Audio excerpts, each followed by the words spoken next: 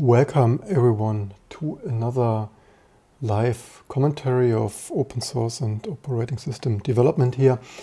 Latest case in point, breaking news on some websites, accelerated on Slashdot and stuff like this. ITWire of all websites here apparently interviewed Linus Torvalds according to their own stuff, because Rust is being probably heading to the Linux kernel. For those who are new to this stuff, languages like C, C++, Rust, the latest and greatest out of Mozilla Labs, although they fired all the people, so no external stuff, more memory, safe language. And Google, I think it was mostly Google, spearheaded that. Here at least they have the, should have scrolled up. So Rust probably heading to the Linux kernel, not yet in there, maybe the next or following release. So far it will, if it will be applied, it will be just some modules, like not all over the driver. The problem is also Rust does not support all Linux architectures. So right now it's like for memory safer stuff, maybe some drivers. Of course, not all, like Super H and Intenium Alpha, but even RISC-V probably not yet upstream, and other such stuff, not to mention PowerPC and Spark and so on, might not be, or Motorola 68K might not be production ready AAA primary tier architecture. So, so this is how this looks. So you can do some simple things there with this proposed patches. Sorry. And this is how this looks like, and see, this would be static semaphore here. So not the greatest fan of this kind of oversimplified examples, but that's what it is. Implementation file openers, like, yeah, the naming, I don't like this naming here the most, but whatever. And nitpicking, open, shared, semaphore, kernel result, stuff, and then read, write, self, of file, data, offsets, like, yeah. Okay, so far so good. And in general, I said this before, not somehow, ironically, I even named my company after more exact code, right? And promoting that since 20 years already, long before the C people, yeah, we need something better. I'm already saying since 20 years we need something better, and which is why I mostly use C++ before we had Rust. Not totally happy, but at least something better. But now Linus Torvalds said in this interview, yeah, first patches, Rust and stuff, and then asked for a post on, I think, Linux Weekly News here, maybe something, whatever. Yeah, suggested in commenters Linux Weekly News during the discussion, solution here simple, just use C++ instead of Rust. Torvalds could not restrain himself from throttling. LOL was his response. C++ solves none of the C issues and only makes things worse. It really is a crap language. And I just wanted to point some things out. I'm really getting a little bit tired of Linus Torvalds runs. At least I try to evaluate the stuff a little bit more professional and with some examples and so on. Ironically, says the one who wrote actually Linus Torvalds, in my opinion, sure, he has written a proof of concept example kernel there in 1991, and so on. But since then, he mostly is in this maintenance mode, similar to what you see here on this channel with T2 Linux, like only merging other people's patches, so reviewing this. So it's not like he has written most of the state-of-the-art code. And I would also say, so this kind of things, I find this rather unprofessional and totally disconnect from reality, similar to Apple's reality distortion field. And sure, C++ is not perfect, and I'm personally not even using it the most for the last 10 years, and applied even more safer languages as Rust. Although Rust also has its problems, right? This would be as if I never said really Rust is a crap language. I said Rust has problems, the micro-dependency stuff and the cargo stuff, plus readability concerns and similar such stuff, but not once have even I announced here Rust really is a crap language. So, and in my opinion, so as he writes here, C++ solves none of the C issues. I would argue there are many features, even in C++ 98, which is also already 20 years old. Of course, we have many C++ revisions since then. And many of those features, including templates, well, not even starting with classes, right? I mean, the Linux kernel is also littered with classes like C with classes, with structs and manually matching functions to that. Of course, somewhat error prone and with all the macro and stuff magic. I would argue a lot of the stuff, sure, you can't and shouldn't use all of those STL and whatnot user space features in a kernel, but so you shouldn't do with C. But still, a lot of those features, like classes, instead of emulating them with your own set of functions similar to GNU, it's not GNU, similar to GNOME's not GNU, glib there of C support stuff of glib objects, instead of manually fiddling around with that, having some proper language support. Who wouldn't want that? And plus additionally, I think templates could be whole best invention, like generic thin sliced bread. I showed this here before, could have done wonders to endianness awareness in the kernel instead of manually endianness swapping this, declaring this stuff as templates, as I've shown here, and certainly is not an industry secret. Just some low-hanging fruits. Again, you shouldn't use everything.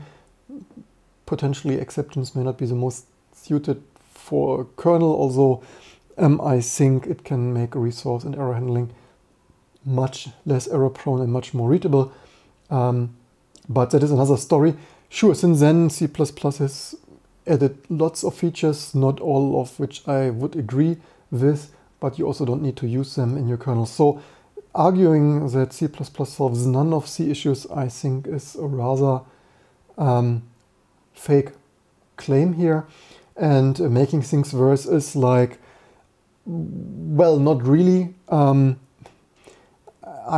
find this argument really laughable. Although I would say there are some features, because C++ is mostly backward compatible, but they added some features as maybe first GNU extensions and then later maybe even C language features like designated initializers and stuff. So some of this code in the Linux kernel would not compile as C++, including designated initializers, which I find a shame. I'm not sure if they finally added that to C++.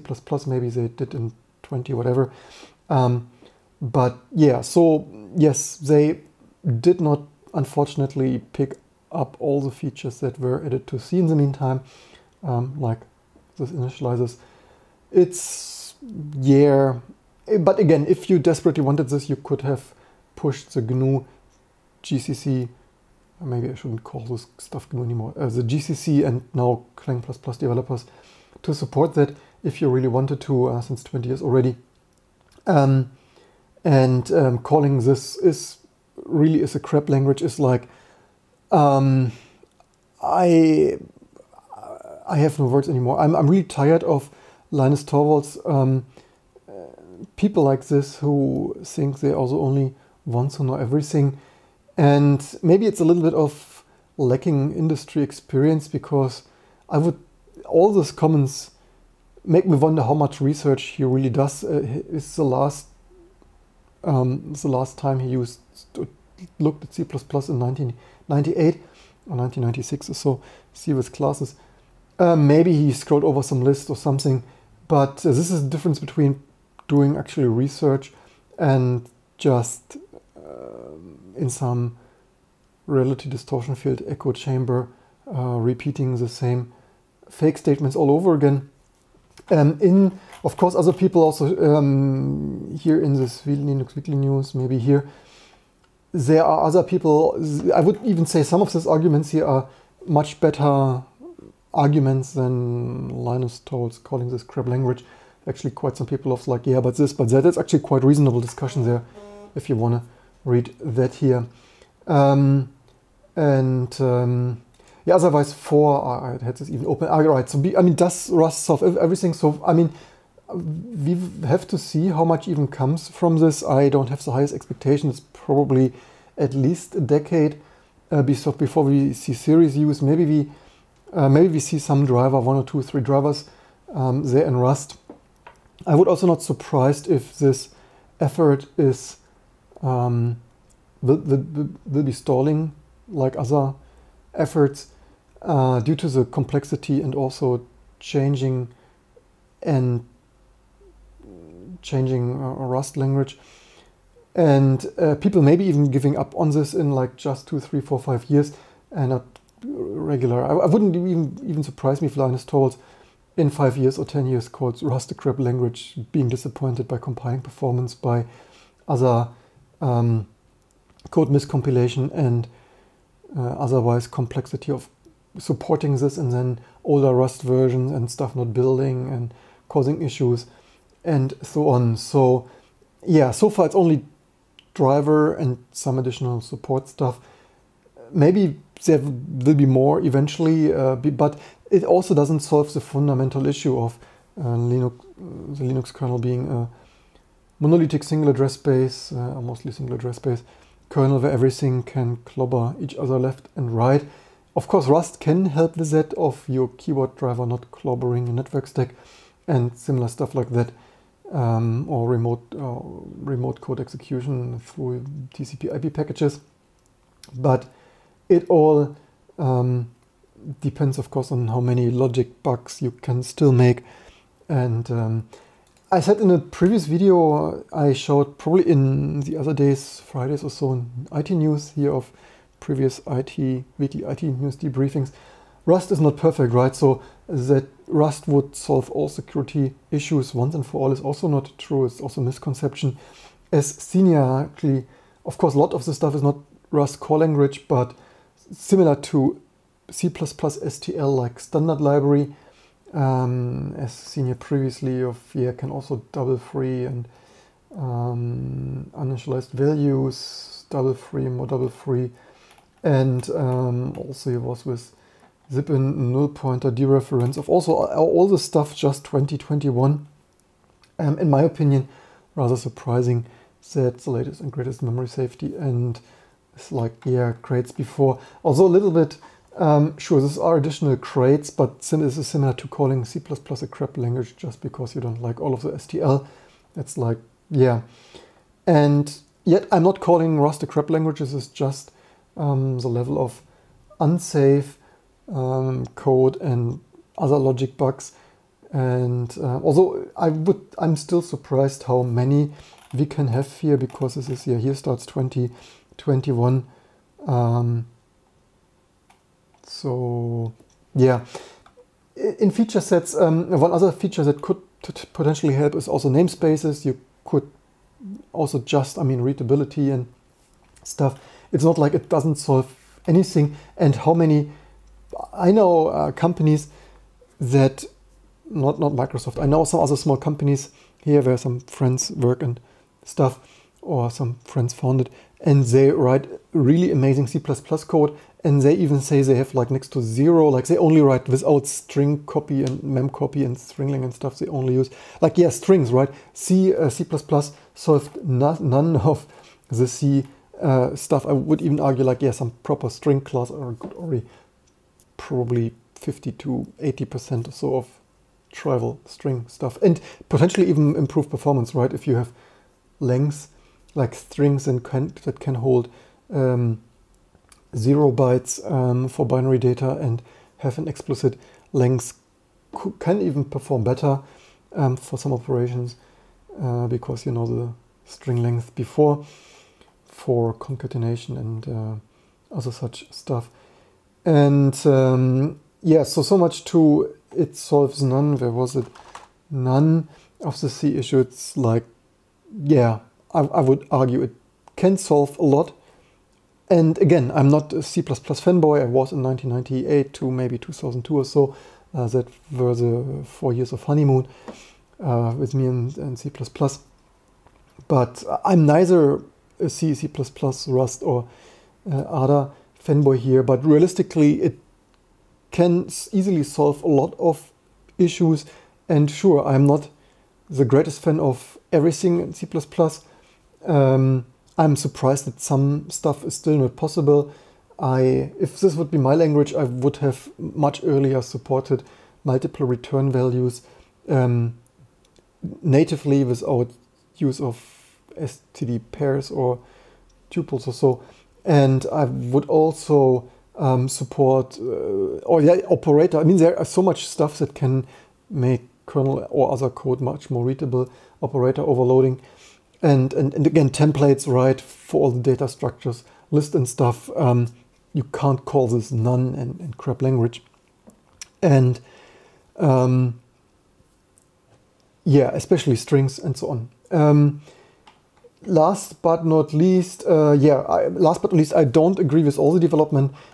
For example, operator overloading, I'm really surprised that you can't, as seen in my DOS low-level examples, it's really hard to build nice array abstraction, because you can, of course, operator overload the array operator, but effectively you can only do efficient access to setting stuff.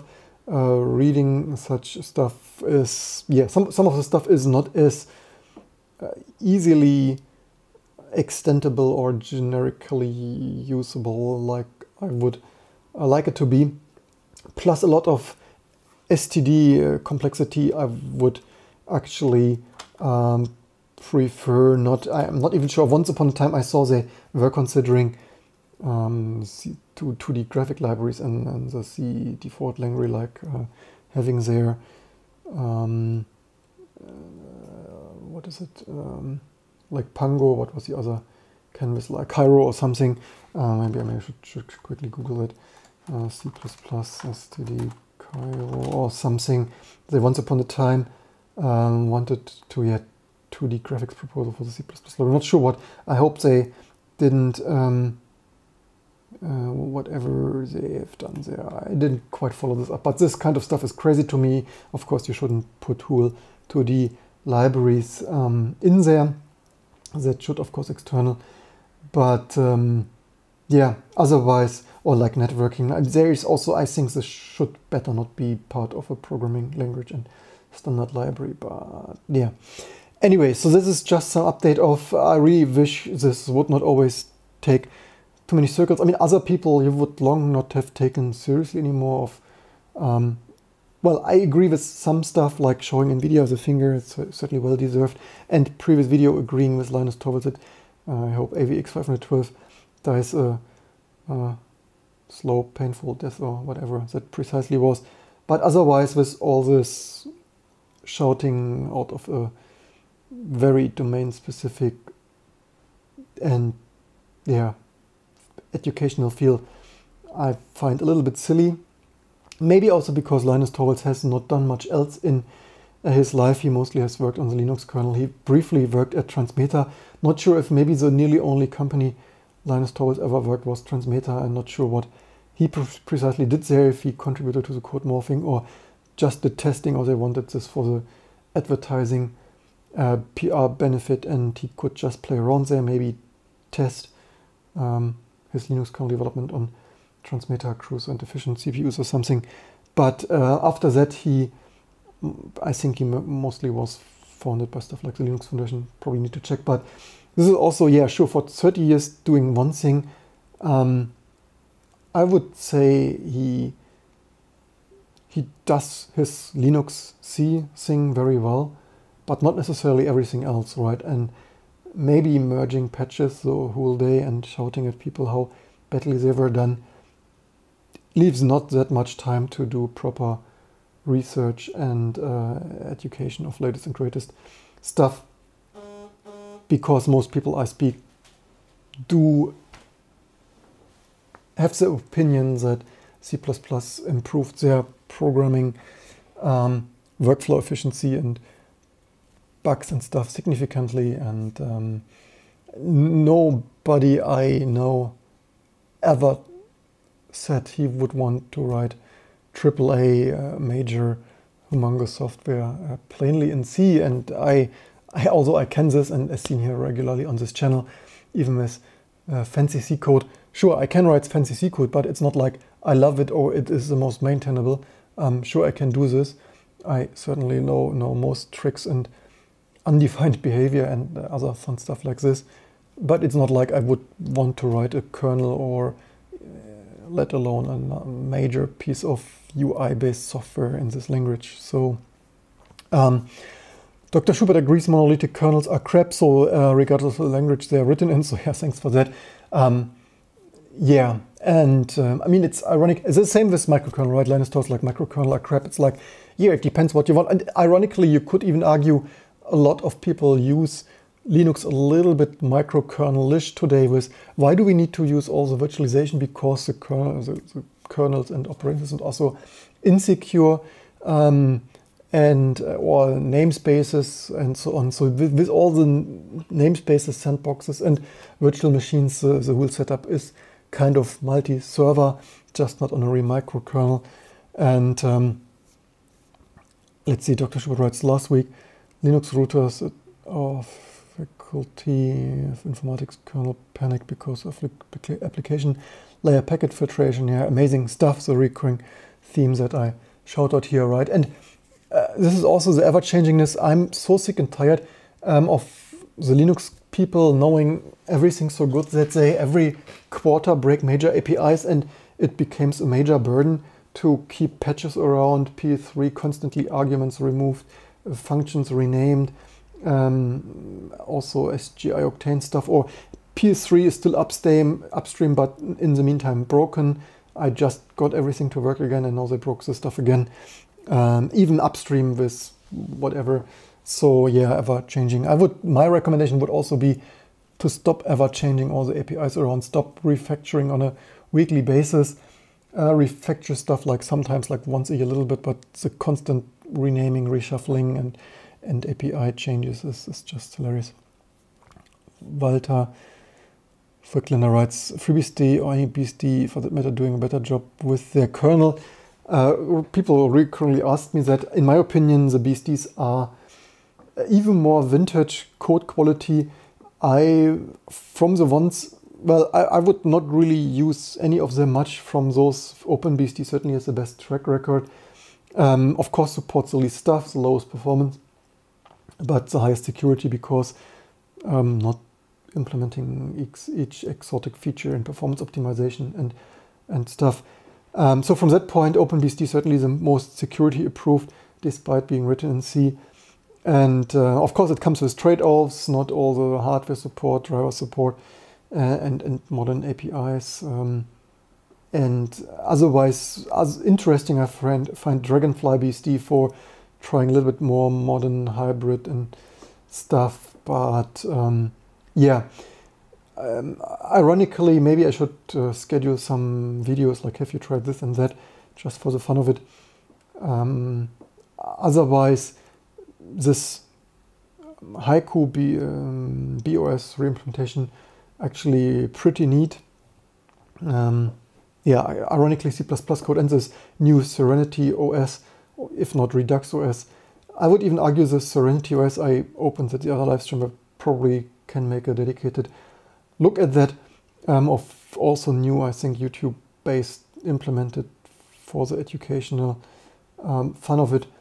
At least, yeah, C++, like lightweight C++, and much more readable, much more modern code style than the 80s-based C stuff that is a Linux kernel. Anyway, only wanted to shout out. Maybe I need to be careful. Maybe some of my videos were also sometimes a little bit of this is crap and stuff. I probably should be careful not to. It's actually not really my language. Maybe I should try not to copy Louis Rossmann and Linus Torvalds wording here too much. I think I usually have tried at least, and probably will try harder to give this a little bit more professional reality check. Leave in the comments below what you think. Do you agree with Linus Torvalds? Is C++ a crap language that solves none of the C issues? And otherwise, what is your Rust, RRD, and other language experience? And last but not least, fun fact, if the Linux kernel would have been microkernel or similar such situations, we wouldn't even have most of the stuff because, in my opinion, the stuff should be more isolated anyway. I said this here for years. And if you have a user space, network server and storage, file system server and so on, then the stuff is already naturally more isolated. And yes, performance, I know you can do a lot of performance, including using latest and greatest I/O ring-like implementations and all kinds of optimizations, like read files of combining 3 I/O CTLs into one for even more improved, or other vectored, previous video vectored I/O CTLs, of bundling up many of those. An idea much older than what the Linux kernel ever implemented, except I/O ring. And so yeah, and even if with all the performance do you want, I would rather have something 90% more secure and more stable than the last 9% of performance, and especially with Spectrum Meltdown and all the increasingly probably ongoing security, hardware security mitigations. So who cares about the last 9% performance if you have an epic thread-ripping AMD Ryzen kind of thing and want more security anyway. So anyway, looking forward to your comments. I hope you learned something, and don't take each of Linus Torvalds ranting too seriously.